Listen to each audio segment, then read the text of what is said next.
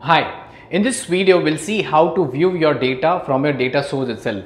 Now for example, I have picked up the same sample superstore file. Okay, there are three sheets which are present: orders, people, and you can see as returns. These are three different sheets. If I want to see the data, what I can do is there are various methods. Either I can pick up and drag it and drop it here. Okay, you can see this order sheet has come and that's the data which is visible. Or if I want, I can show you the second method. I can just drag it back. If I want to see the data, if I click on this place, if I just click on this place, you see there's a dialog box which opens. I'll just close it and I'll show it again. If I use my mouse and if I keep my cursor here, it says view data. So if I click on this view data, you'll get this data table where the entire records would be displayed. Now suppose in this entire data, you can see how many records are there: 9,994. If you want to see only top 10 records, you can just simply select and type here as 10 and you can click on this go button. So the top 10 records are visible right now. So if you want 100 records, you can type 100, or if you want 12 records, you can just simply type as 12 and you can see all the records here. 12 records. So all the 12 records will be visible. Now why do we need to see this data itself? Sometimes when you have the different sheets, if you want to see the column names or if you want to see the different data which are present here, you can simply scroll down and you can see different data which are present. If you like the data, and you can just simply drag it and you can drop it at this place. Okay, I'll just drag it and I'll drop it at this place. So this is the data you can see, right? So this is about seeing the entire data, right?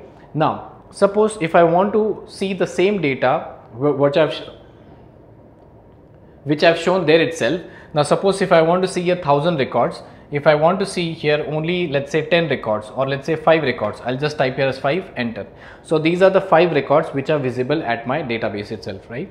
So whatever records you want, you can select. If you select some records which are not inside the sheet, if I select 20,000 records which are not available in the sheet, and if I press enter, I'll get those numbers which are the highest records, 9994. These are the highest number of records which I have in my Excel file itself.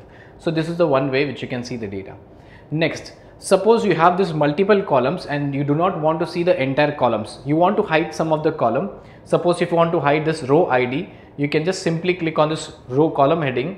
If I click on this drop down, there's an option given as hide. And if you see, the row ID column has been hidden here.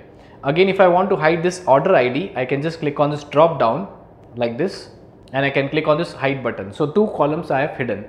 If I want to see all the columns which are hidden, I can just simply click on show hidden fields. So if you see, there are 2 fields which are visible, which are grayed out. You cannot see it properly because these are grayed out and you cannot see it properly here.